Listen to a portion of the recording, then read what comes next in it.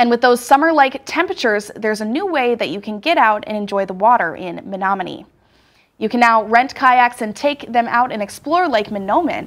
It's part of a partnership between the city and Explore Menomonie. 4 kayaks are available to rent through an app right at the boat landing in Lakeside Park. The rentals are available now and people are already using them. I think it's a really good idea, just an easy access to kayaks. I don't know where else to get them other than I think the university rents out some kayaks. But yeah, more stuff like this would be really cool just to go around and rent stuff out. If you got it from Stout, you have to bring it all the way down here and then bring it all the way back, and this is just super easy. It's right by the water.